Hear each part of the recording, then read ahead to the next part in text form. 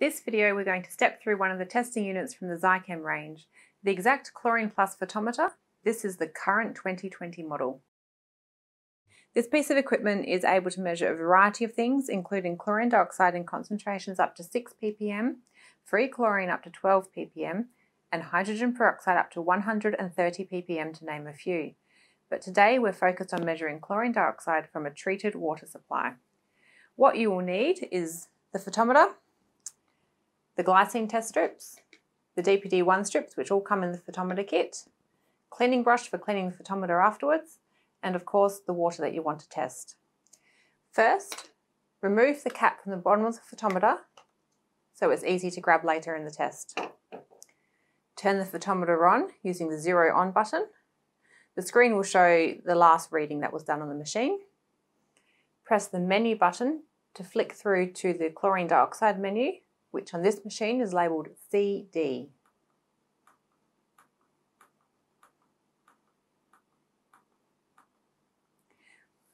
We then want to fill the sample cell 3 times with the water that we want to test and discard. By rinsing the cell, we're making sure that there's no cross-contamination and that the result we get is going to be true for the sample of water we want to test. Once that's done, fill the cell to the top and place on a flat surface. Next, we want to take out our test strips. We'll take out the DPD1 strip and put it somewhere safe where it's not going to get wet. We'll take the glycine one out first, as that's the one we're going to be using first. Make sure you put the caps back on the bottle so they don't get contaminated by light. Next, pick up the glycine strip. We're going to place it into the test cell whilst pressing the read button at the same time. When it's in there, move it back and forth gently while the monitor counts down from 20 to 1. When it gets to 1, we're going to remove the strip and put the cap on the cell.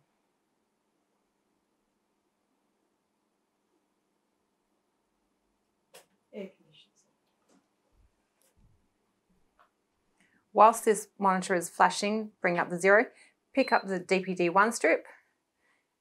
The monitor will automatically start counting down from 20 to 1. When it does, put the strip in and start moving it back and forth.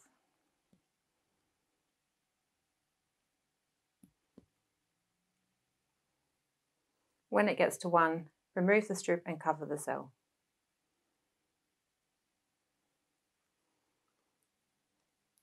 The monitor will now count up to 100 and then it will display the reading. A couple of useful notes when using this machine. When the machine is new, be sure to calibrate as the first step. The manual carries those instructions, and you'll also find a video on the Zychem YouTube channel that steps through this. Also, consult the table on the back of the manual. There's only certain ranges this device can read up to. Okay, so we're almost there. When it gets to 100, the monitor will flash and then it will display the reading. Once you've got the reading, discard the water and clean the machine with your cleaning brush. Any second now it will deliver a reading, it's just calculating. So 0.62, so that's saying this water sample has 0.62 ppm of chlorine dioxide.